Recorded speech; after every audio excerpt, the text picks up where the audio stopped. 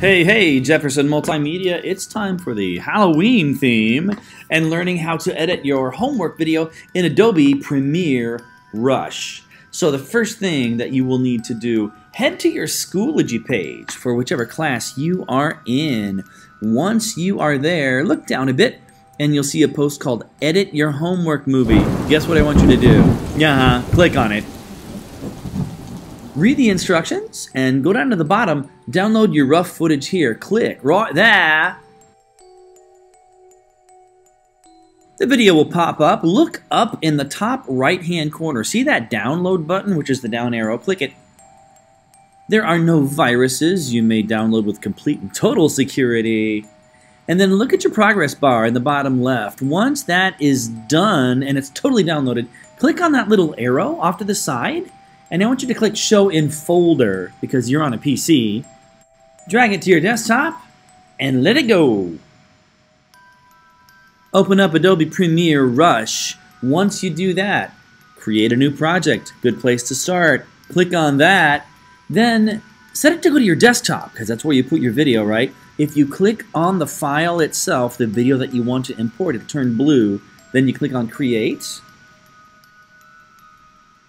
It's going to import all of that video into Rush. And now, just in time for Halloween, our next step is to cut it into pieces. Man, this is fun. Now for the fun part. We only want to include the parts of the shots that have action in them. So in the beginning, we want to cut out everything except the action itself. I can't talk about this slider at the bottom enough. I'm noticing with your laptops, you're having a hard time using your fingers. Try just using the trackpad. Remember, the more you move this slider to the left, the more thumbnails you get. And pay attention to the audio waveforms at the bottom. You see all these little bumps? That's me saying stand by, and we're starting in 5, 4, 3. So we want to cut that part off, right? Let's hit play and see if I'm right. All right, stand by. We're starting in 5, 4. I was right. 3. And I want to start right before our actor walks in the door. So I'm going to grab my slider. I'm going to go back just a little bit. S for split, right? To get rid of the junk before the movie starts, what do? You click, you hit delete. And let's just get the first shot. Walk in. Let's try it this way. And remember, this is all in one shot, so we can just delete a bunch of stuff, right? Let's split it like right there. And now I just want to hit my play button. All right, stand by. We're starting in 5. Yeah. 4, 3. And I'm going to start as soon as our actor turns the corner. Remember, S is split. Click the part you don't want. Delete.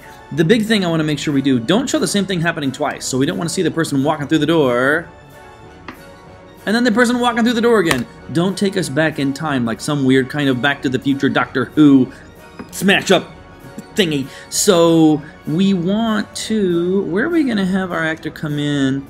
Like as soon as, like I can see that she's like even with the place where the tables come together, right?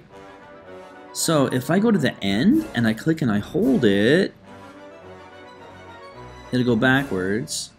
And then here, I want the shot to start like right at the place where the tables come together, right? So I'm going to grab the beginning. And then let's see if it matches. We want shot 1 to end where shot 2 begins. So our actor should be in the same place. That looks pretty decent. Now for our next shot, it's shot 3 where the books go down on the table. So the way I cut that is I do the cut to where the books are almost down. S for split. This shot is going to be really tiny. Let's go to the next shot. I'm just going to grab my playhead, move it forward to right before the books come down. So right now I'm just kind of scrolling through, trying to find where they go. Camera works a little shaky, like maybe right there. And then if we S for split, click on the stuff you don't want and delete it. Now, does this look like walk through the door, and the actor should be at the place where the tables come together. Now let's see if it matches here. Going to put the books down. Walk around the table. Does that look okay? Let me watch it again.